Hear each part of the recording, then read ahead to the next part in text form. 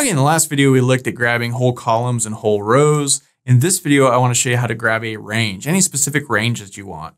So I came down and commented out the stuff from the last video. So here, let's grab a range.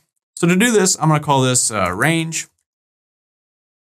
And it's just like before, we grab the WS, the worksheet. And inside of here, we just set up a slice that we want. So any slice that we want. And we use a colon for that. So let's go, for instance, A2 to A10.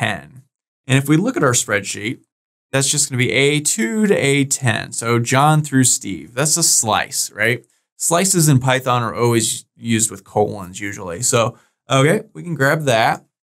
Now, let's print this out just to see what this is. So print range. Let's go ahead and save this. Head back over here and let's run this guy. Let me clear the screen.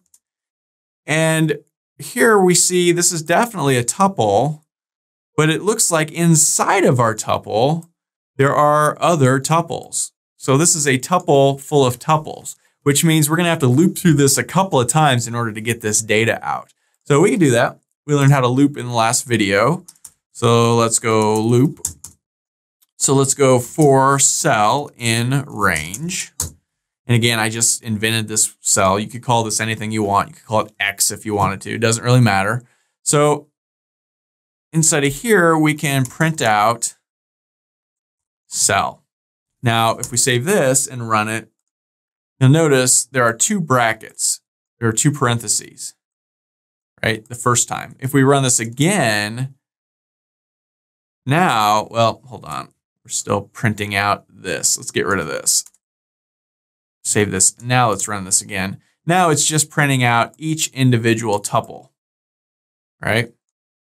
We still need to loop through here again to get the stuff that's inside of each of these tuples, right? So we can do that again. Let's come down here. And instead of printing this out, let's do another for loop inside of this loop. And you'll notice here I'm indenting. I'm using the tab key on my keyboard. Do not use the space bar to do it like that. You have to tab these things. Python is tab sensitive. So, okay, so inside of here, we could do it again. So I'm going to call it X this time for X in cell, which is this variable. Here, we want to print out X. So if we save this and run it, and let's clear the screen, we get the same thing, but now the tuple parentheses are gone from each one, which means we can dot value this now, right?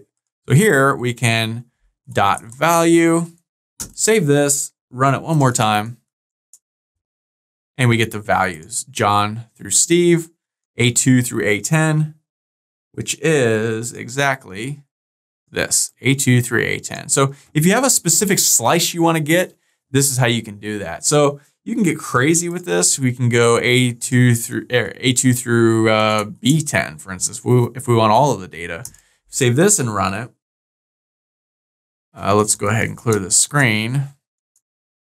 Now we get John blue, Aaron red, Sam pink, Tina green, Josh yellow, etc. all the way through here because we're grabbing all of it, one big crazy slice. So those are slices, those are ranges. Maybe not quite as useful, but definitely a tool to keep in mind if you have a very specific range of stuff you want to get.